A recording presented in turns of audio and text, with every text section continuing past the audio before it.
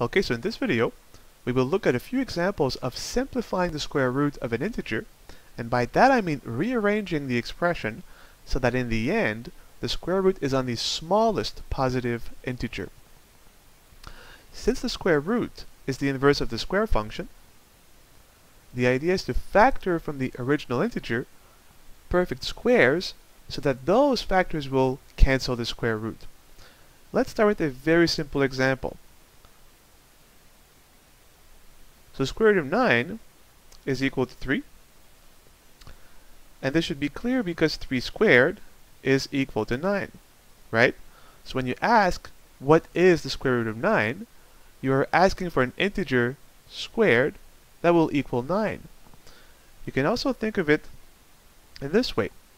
If the root of 9 is some quantity, right? So you say, okay, root of 9, say equals x.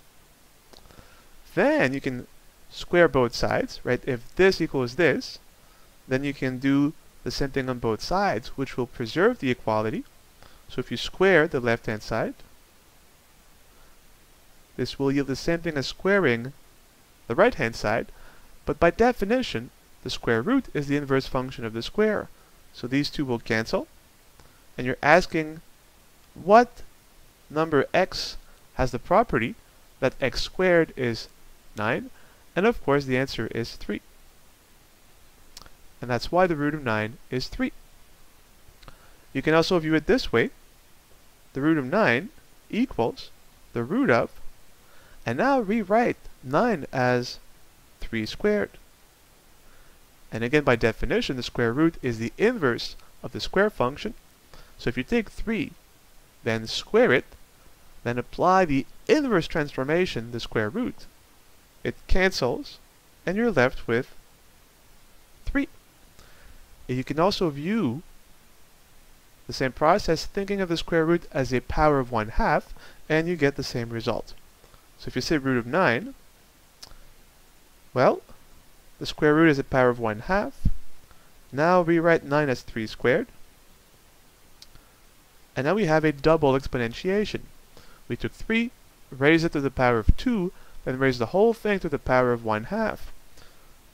But as we've seen before, when you double exponentiate an expression, you can combine the exponents by multiplying the two together. So we have 2 times 1/2, but 2 times 1/2 is 1, so the answer is simply 3. So again, the root of 9 is 3. Now for us, we'll think of it this way. The square root is the inverse of the square function, so if you take the square root of something squared, the square and the square root both cancel, and you're left with the given integer. So let's look at slightly less trivial problems. Let's start with, say, the root of 63. Well, thinking of factoring 63 and hopefully looking for perfect squares, because only a perfect square will cancel the square root. So, if we factor 63, we know it is 9 times 7, but 9 is a perfect square, right? 9 is 3 squared times 7. 7 is not a perfect square, but we know that we can distribute a square root on the product of terms. So this is the square root of 3 squared times the square root of 7. The root is the inverse function of the square, so they cancel. And so we're left with 3 times the root of 7.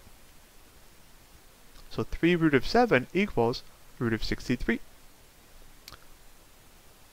What about the root of, say, 125?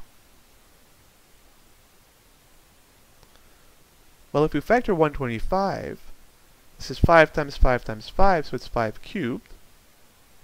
Now we don't have here a perfect square, so we can't just cancel this with the square root. But if we simply split the 5 cubed as a 5 times 5 squared, now we have here a perfect square. So we can split the square root. So we'll have root of 5 times the root of 5 squared. The root cancels the square. And in the end we're left with, well, root of 5 times 5. I'll write the 5 first. So 5 times root of 5.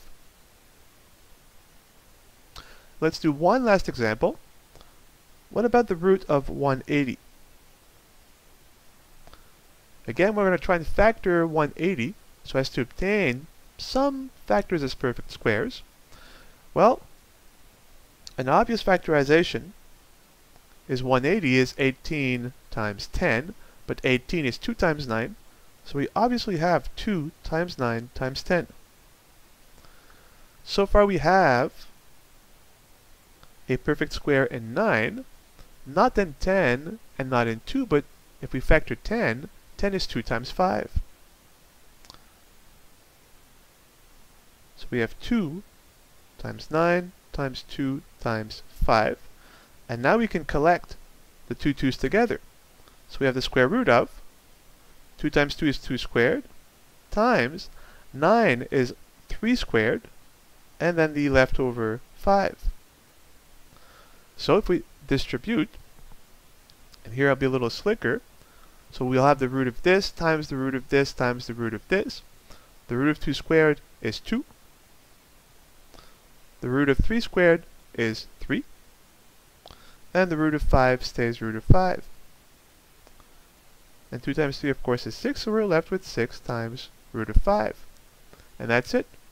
So whenever you have the square root of an integer, to simplify to obtain an expression where the square root is on the smallest possible integer, you have to try and factor the integer and locate perfect squares as some of its factors. And those will be the factors that will cancel the square root. And that's it.